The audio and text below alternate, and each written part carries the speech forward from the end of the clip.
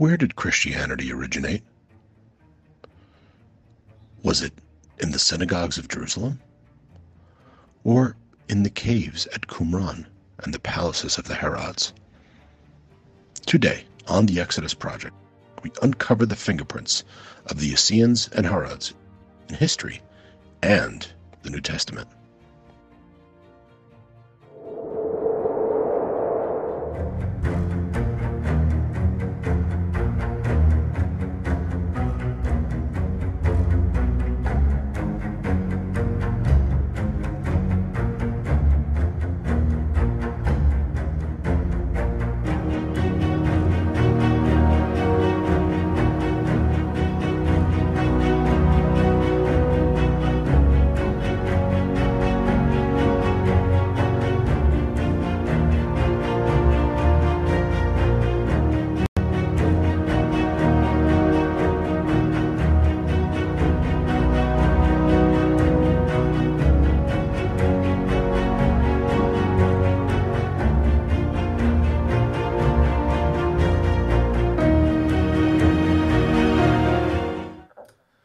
Welcome back, everyone. This is another episode of the Exodus Project. I'm your host, Steve Eisenhower. I trust all of you had a happy and healthy Hanukkah if you celebrate. Today we are going to discuss the origins of Christianity, a topic I've been studying for quite a while. It's very deep, very interesting topic, and I've amassed quite a bit of some relevant findings. But before we get started, hit that subscribe button, turn on the notifications, give me a big thumbs up.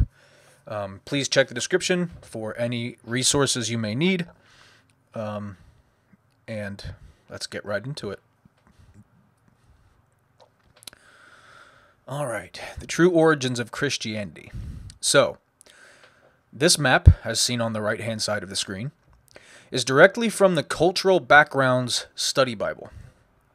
It's a Christian product, but it shows us a couple things. And the first thing I would like to really point out here is, first of all, that it shows that Jesus' upper room for the Last Supper, as well as the area where the 120 at Pentecost received the Holy Spirit, according to Acts, that this was actually in the Essene quarter. Isn't that interesting? In the Essene quarter. Let me see if I can. Right here. Let's see if I can make a mark on it here. The Essene quarter. Okay. So the Essene quarter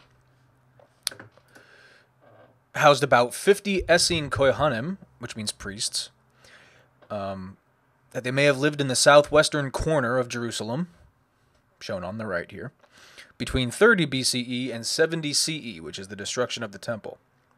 They were mostly celibate. The Kohanim, the Essene Kohanim, adhered to purity laws far stricter than those followed by the Jerusalem temple priests. Okay? This would make sense with what we see in the Gospels. If there is an Essene connection to Jesus, when we do see that Jesus teaches the law, he often makes it more stringent, right? That you can't even look at a woman in lust, or you've already committed adultery, or you can't get angry, and if you get angry, you've already murdered somebody. These things. So we actually see a almost incomprehensible and unmanageable standard according to Jesus' outlook on the law, which would match that of the Kohanim, right? Of the Essenes.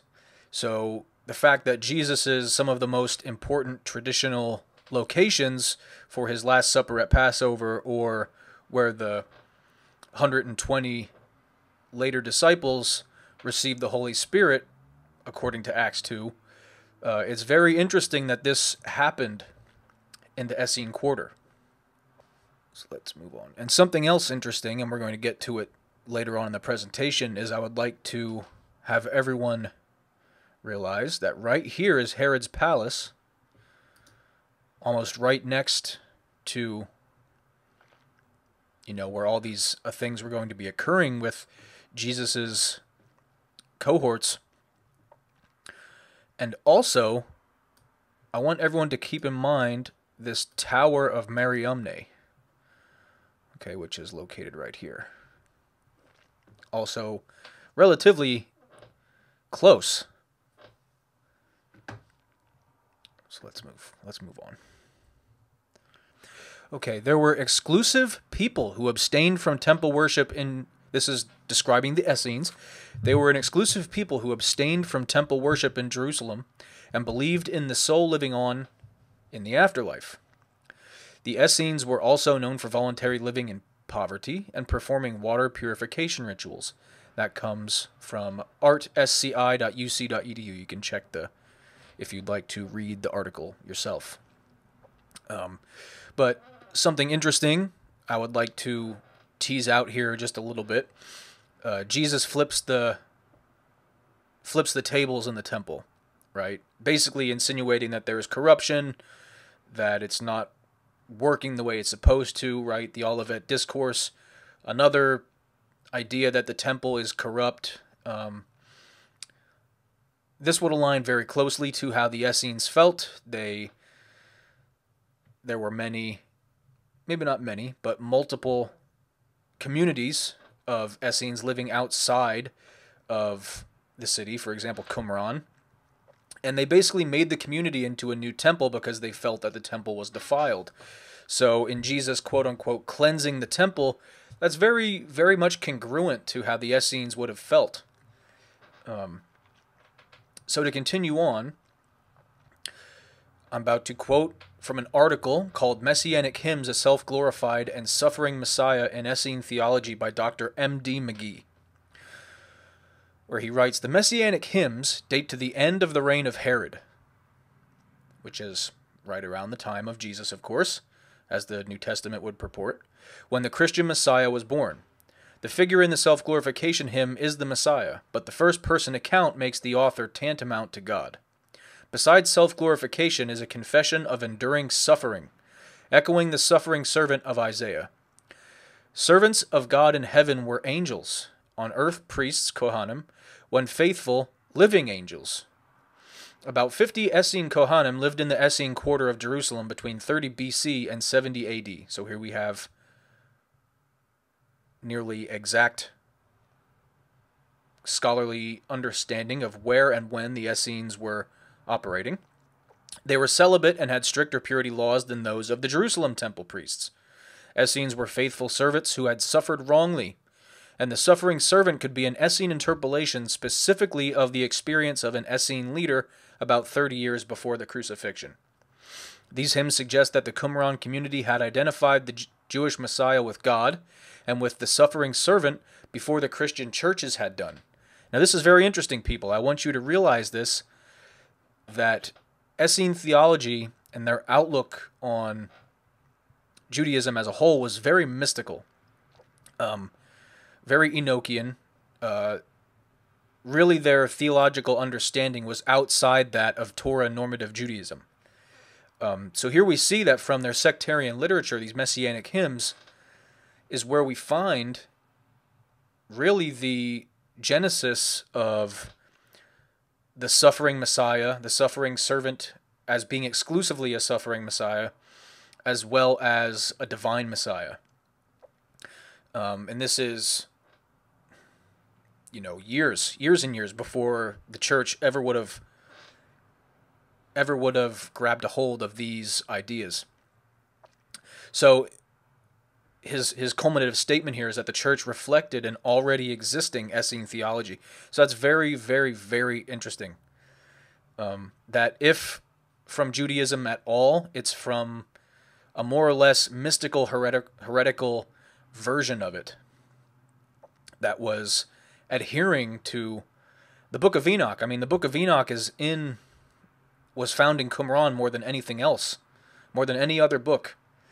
And if you speak with oftentimes more mystical sects of Christianity, they really venerate the Book of Enoch and understand its angelology and demonology and its cosmology, etc. And according to Torah Judaism, that was a book that wasn't meant to be read. It was heretical and could really breed heresy, and that's exactly what it did.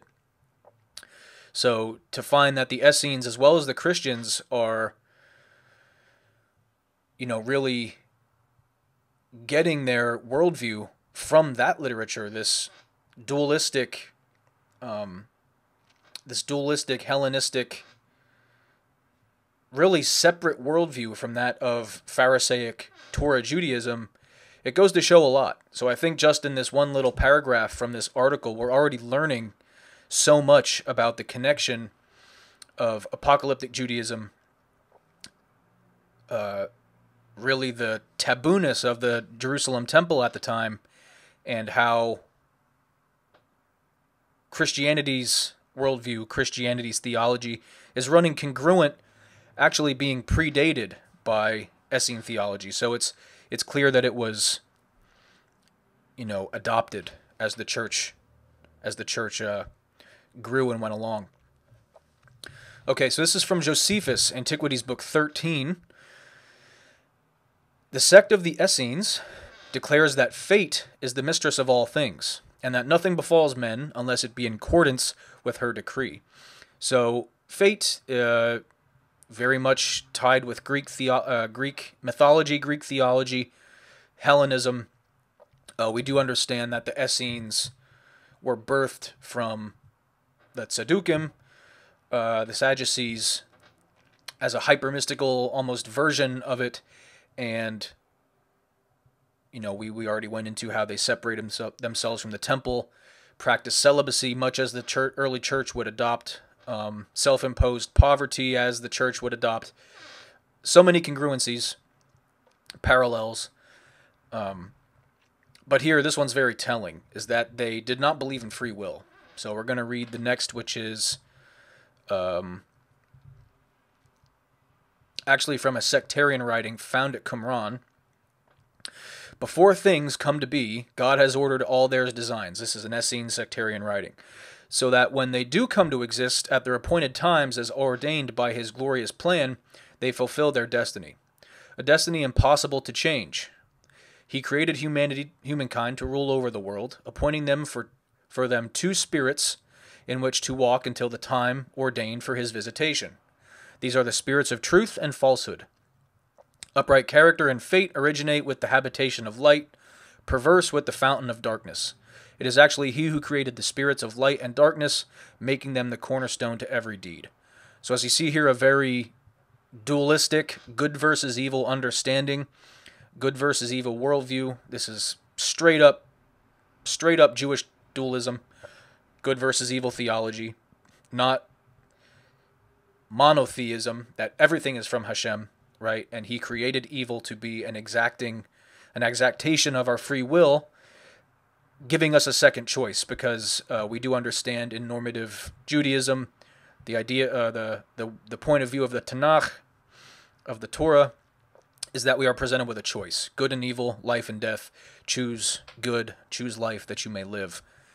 And that is what makes us righteous. Not that, yes, of course, we understand that Hashem has foreknowledge, but he does give us Bechira, right? He gives us free will. Not that we are simply, from this understanding is very Greek, that the Creator created the world and spun it into oblivion, and that fate has everything, that there's an idea of predestination. They believed in a predestination theology, that the sons of light were ordained to be the sons of light, and everyone else is the sons of darkness, and ultimately that cannot be changed, right? As they say, a destiny impossible to change. So here I'm actually going to quote from Catholic.com. So I'm quoting directly from a Orthodox Christian source. It says, at the time of Christ, some Jews, such as the Essenes, thought that everything is fated by God to happen. so that people have no free will. As I said, what is predestination? That's the article on Catholic.com. Check it out if you feel the need to look into that further. But very clearly, these understandings and these theologies were not born from Torah Judaism, and they were much more of the Hellenistic mind.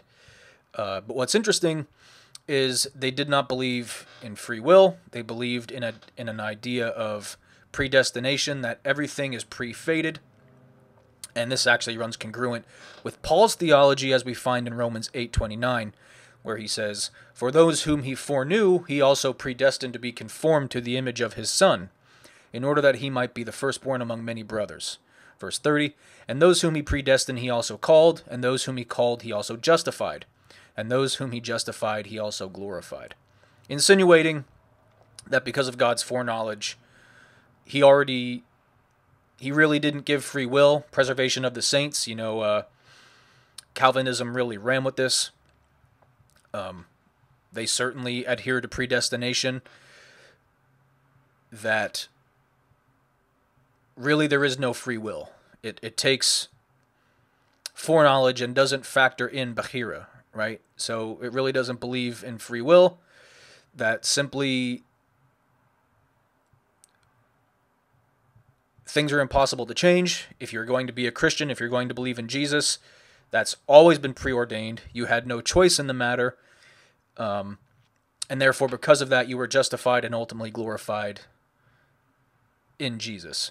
So very similar to the Essene theology of sons of light versus sons of darkness. So once again, peering through at every turn in the Christian Bible and their theology, we're seeing these tropes that have already been occurring in sectarian, really heretical, apocalyptic Judaism. Essenite ideology. This is from worldhistory.org. Okay.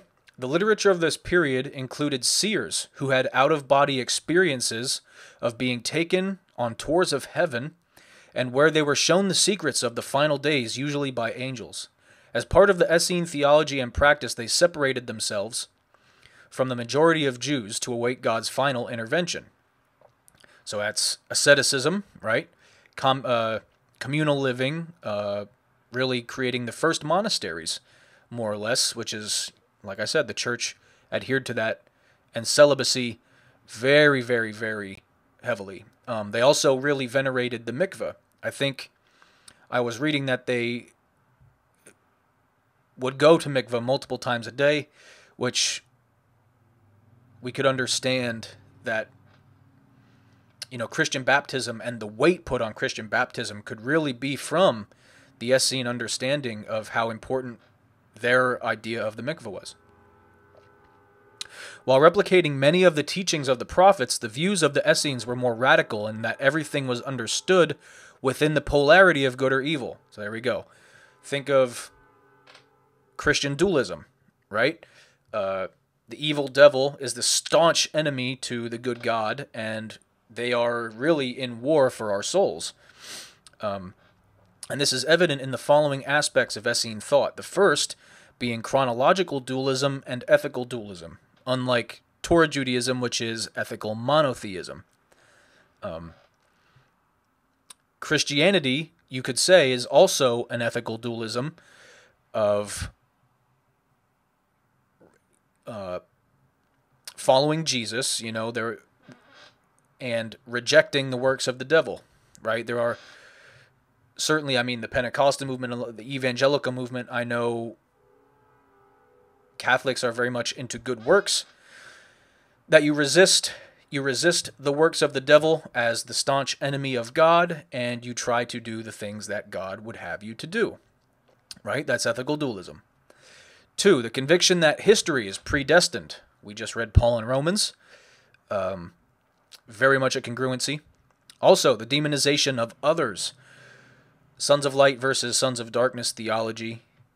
In-group versus out-group. This is very prevalent in super conservative, hyper-conservative Christianity. I can speak to that from personal experience in the Pentecostal movement. If you aren't a Pentecostal, you aren't saved. right? You're going straight to hell, and you're of the devil, right? And we even see in the Christian Bible the demonization of other Jews, that if you aren't a believer in Christ, then you are of the synagogue of Satan, right? You are of your father, the devil, the father of lies, etc. The Essenes believed that human efforts, no matter how well intended, could not avert the coming disaster or influence God to change his mind. Consider salvation in a Christian mindset is no matter what you do, you are always a filthy sinner, and you cannot change that, only the blood of Jesus can. There was no time for repentance. A person's fate had already been determined. This is right out of the book Calvinism. They also developed a process known as the demonization of others who do not agree with the Essenes, very common in Christianity. Their literature contains some of the earliest polemics that the rest of humanity, including other Jews, are under the influence of the agents of the devil. This is Essene theology. This isn't Christian theology, but it's very, very similar. I can only really speak for the Pentecostal movement, but Pentecostal movement is very fundamentalist, and it normally goes for every other movement that they feel this way, that they are right and everyone else is wrong, and everyone else is a heresy, and therefore influenced by, diabolical, demonic forces. So this was already being purported as early as, over probably close to a century before Jesus even existed. 30 BCE, so at least 60 years, or at least 30 plus years before Jesus even existed, as the Christian Bible would suggest. You already have good versus evil, dualistic theology, which predates the Essenes, of course, but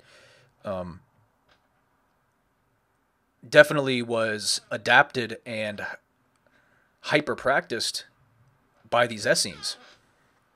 And it definitely bled into Christianity, very much so. And the whole Christian Bible is really polemics.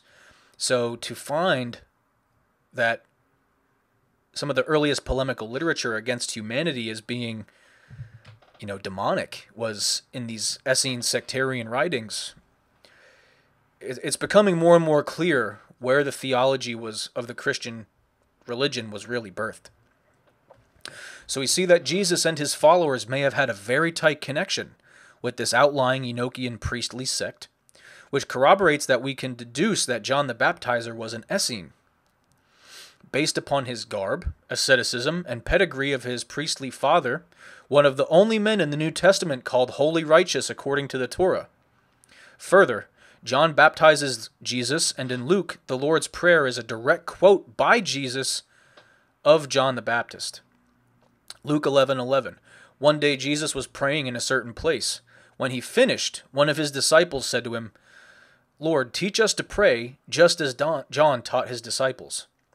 And Jesus said to them, "When you pray, say," and then so on goes into the Lord's Prayer, a truncated version of it. So which is very interesting. Why would his disciples ask him to teach them how to pray as John taught his disciples, unless Jesus was in fact a disciple of John? So the Lord's Prayer should actually be called John the Baptist's prayer, right? We understand that he was segregating himself out in the wilderness, very much venerated the idea of water cleansing for repentance. So I'm not the first person to make the connection that John the Baptist certainly, his father was also a priest, right? And is really given the honor of being called completely blameless according to the law. So it's interesting. I'm not the first person to make the connection that John the Baptist might have been or probably was an Essene. So now I'm going to talk about the Mandeans. They are the traditional followers of John the Baptist. So in addition to the Gnostic basis that they possess, the Mandeans revere John the Baptist as one of their most important prophets. They claim that he was a Mandean, along with the Old Testament prophets of Adam, Abel, Seth, and Enoch. However, they consider Jesus a deceiver. Essenism is characterized as an early form of Jewish gnosis, and that's citing W. Bauer. Mandean cosmology. The world of light is the primeval transcendent world from which the Tibble and the world of darkness emerged. The great life, Chayi Rabbi, or Supreme God, or the Monad, and his Uthras dwell in the world of light. So keep in mind that world of light. The Essenes thought themselves to be the holy elect of Israel, aka the sons of light, who would at the end of time engage in a catastrophic war with the enemies of Israel, the sons of darkness, aka everyone else. And that's from Britannica. World of light, sons of light. We're seeing very, very, very interesting congruencies between the traditional religion, which consider themselves the direct followers of John the Baptist, their Gnostic theology, as well as this early Jewish Gnostic sect, the Essenes, and their theology, sons of light versus sons of darkness, right? The world of light is the good, the world of darkness is the evil, and according to Mandean cosmology, the Essenes, sons of light versus sons of darkness, so much congruence in this Gnostic idea, and really gives credence to the idea that John the Baptist was an Essene. We see Jesus' disciples' clear understanding that Jesus was a disciple of John himself. He again confirms this by stating that of all men born of women, Jesus included, John was the greatest. Luke 7:28, I tell you, among those born of women, none is greater than John. Yet the one who is least in the kingdom of God is greater than he. So what does that mean? He's once again giving honor to John. He himself was born of a woman, of course, but yet John is the greatest born of woman. But what is he then saying about the least in the kingdom of God? So the understanding is that the kingdom of God, the coming of the kingdom, was imminent. So John never got to see it. He was killed, according to the Gospels. He was killed clearly before Jesus and clearly before the coming of the kingdom. So he wasn't there to see the kingdom come, as, you know, Jesus and his disciples were understanding that it was imminent and coming in their time. So what he's saying is that those who are alive to see the kingdom come, even the least of them is greater than someone who has succumbed in the present world. That's what's being stated there, but it's giving credence to Jesus actually being a disciple of John and giving such great honor that he is in fact the greatest prophet, as the Mandeans understand. Once again, that congruency with Essene Gnostic theology. Further, Josephus states that Menachem, an Essene high priest, had prophesied that Herod would be king. And in Acts 13, we find at Antioch, a man named Manaen, who is the grandson of Menachem, is counted amongst the members.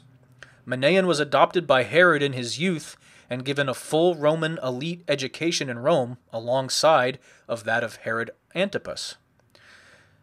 So citing that from Acts 13 verse 13, now there was in the church at Antioch prophets and teachers, Barnabas, Simeon, who is also called Niger, Lucius of Cyrene, and then Manaen, a lifelong friend of Herod the Tetrarch, and Saul, aka Paul.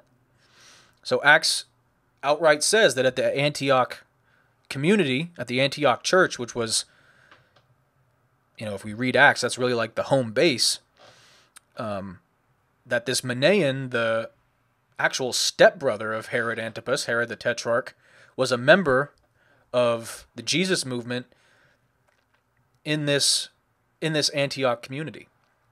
So now we're seeing the Essene connection with the Herods, the Herodian family. So let's move on.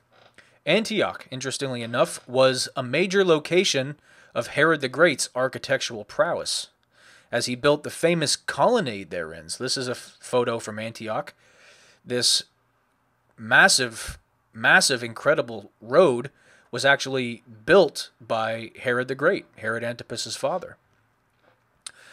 So it's very interesting that Herod the Great's stepson, who was the grandson of an Essene, was a high up member of the Christian Jesus movement community in this very city. Paul also is of Herodian stock. You see in Romans 16:11, greet my kinsman Herodian. Greet those in the Lord who belong to the family of Narcissus. So it's clear that now that the Herodian family and the elites of the Essene movement are at the forefront of Christianity's origins. Remember how I said to bear in mind that Tower of Mariamne? Well, here's where that becomes important, because on that map, let me just go back to it. So jog your memory. Okay? So that top pink line, you see Herod's palace right there. Right above it, the Tower of Mariamne, Herod Antipas's palace, only just a little bit, not too far, in the northeast direction. And then directly south of all these things is that Essene quarter, and the location of the upper room where the Last Supper and Pentecost occurred. Okay? All right in the same general direction, or same general vicinity. Okay, so let's go back to that final slide. What's even more telling is the name Miriam Magdalene. Okay, Mary Magdalene. And its congruence, or its connection, of the Tower of Mariamne.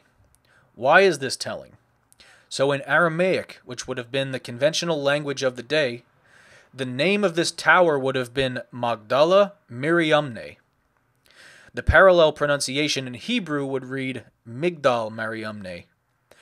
Herod's Hasmonean wife's name was Mariamne, for whom the tower was named. As an Edomite, Herod's claim to kingship was always contested. So by marrying the last daughter of the Hasmonean dynasty, it gave Herod really a feeling of a sense of legitimacy. So can there really be any coincidence that the most devout female follower of Jesus, the one in all four Gospels who was present at the empty tomb, would bear the same onomastic title as that of the structure dedicated to Herod's own bride, the one that granted him legitimacy? So there are also Jewish sources, and these are very credible Jewish sources in the tradition, that state. So for a little background, we know that there are 4 kingdoms found in Daniel, right? In a couple of different ways, but I'll go by the beasts of Daniel 7. So you have the lion with wings, Babylon, the bear, which is Persia, Medo-Persia, the 4-headed leopard, which is, of course, Greece, and its separation into 4 kingdoms after the death of Alexander, and then ultimately the really unspeakable beast, which is Edom, or Rome. So in Jewish thought and Jewish understanding is Rome and Edom really morphed into the church. I mean, think about where the figurehead location of the church is. It's in Rome, right? The Vatican. So one main reason why Christianity is Edom, according to these very, very reliable and very authoritative Jewish sources, is because Christianity's earliest converts, or earliest believers, were Edomite converts who converted to Judaism. Edomites. So if one thinks about it, we understand that the Herods didn't go through, their conversion was basically faulty. It wasn't, they were never looked at as legitimate rulers. The conversions were never considered legitimate, so on. And the Herods were Edomites. They were Idumeans, born of Idumean slaves.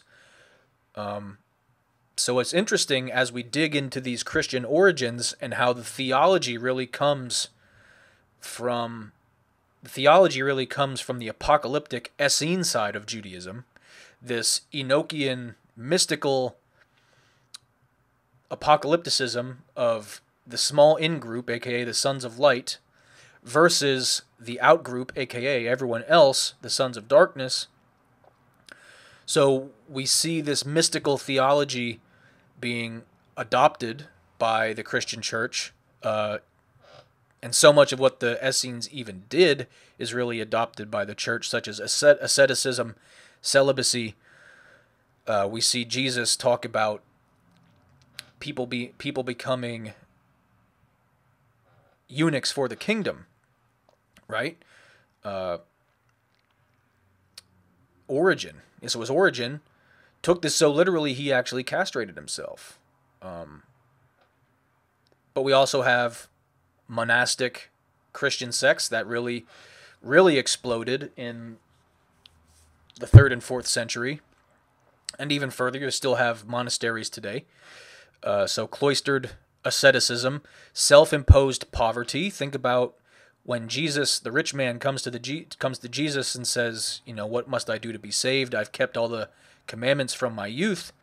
He says, okay, then sell everything you have to the poor and follow me and suffer, right? Take up your cross and follow me, which implies to suffer, self-imposed suffering. We have from those, so that's quite literally self-imposed poverty, which the Essenes very much espoused. But taking up one's cross and following means to suffer as I suffer. And we, as I read in the beginning, we have that article on the Messianic hymns that the Essenes very much espoused suffering, and that suffering was really wrapped up into their belief, and that the Messiah himself was meant to suffer. So we're seeing all these congruencies in the theology department, especially the Enochian side of things. The book of Jude actually quotes Enoch verbatim. So we're having congruencies there. But then on the other side of things, like I said, we find Paul, aka Saul, in that Antioch community. He has Herodian kinsmen, right? He comes from Herodian stock of the house of the Herods, which is interesting because he claims to be a Jew from the tribe of Benjamin. We don't need to get into all that, but if he does have Herodian kin, that kind of shoots that idea in the foot.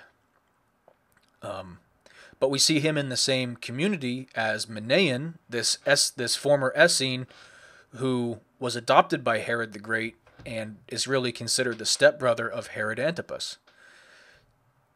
So very high up people in the Herodian house working together here. And I've talked about this with Davon before on videos.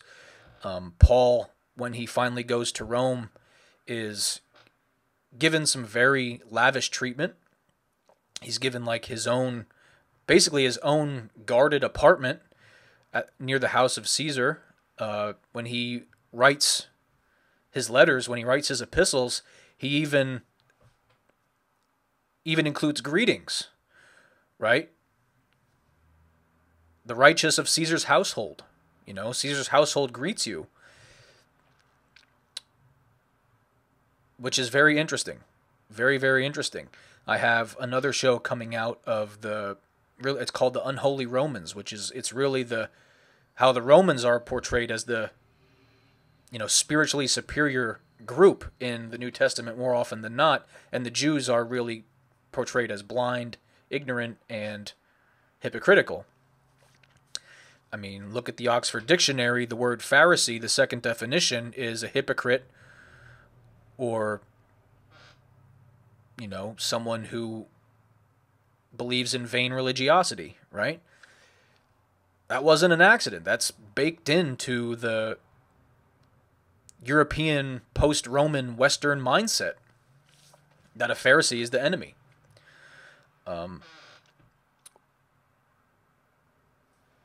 So when Paul, another example here is when Paul is said to be given orders from the high priest to go, punish, kill Christians in an area that isn't under that high priest's domain, Damascus, which is Syria. Who would have authority to do that? Well, the Herods. And if Paul is of the house of the Herods, they would have Archelaus at the time, Herod Archelaus, who would have been the vassal king at the time. They would have the authority to go to Syria, Syrio-Phoenicia. The high priest wouldn't, but of course the Herods would, because they ruled over that area too.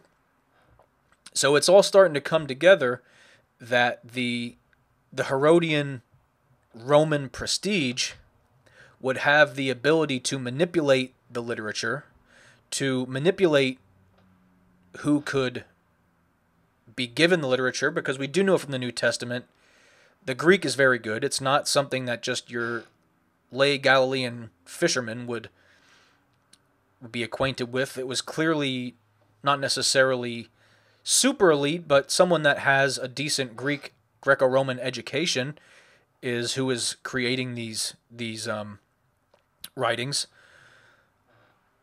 So thinking of that, who would have that? I mean, this Essene Manaen was given a full Roman education in Rome. The Herods, the house of the Herods. Paul, right? Tarsus. Tarsus was a central hub in the region for Greek philosophy. So if these, as I said about those Jewish sources that pinpoint that the origins of the Christian religion really start with faulty converts from Edom, if you have this power as the Herodian house, you're already not being considered fully Jewish. Your conversion is already being considered faulty. You really don't have legitimacy. What would be the most palatable way to create Judaism in your image, basically, is to take these mystical ideas. I included a slide earlier that in Essene ideology, they were very much about these trance-like visions and esoteric mystical things.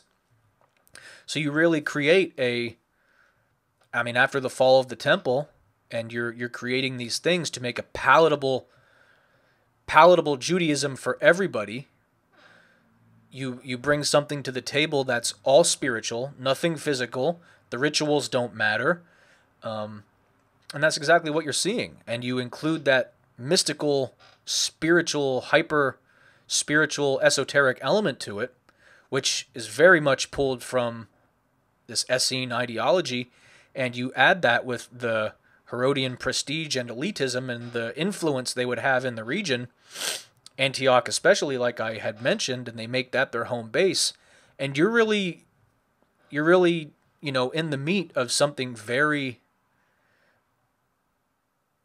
very well orchestrated here.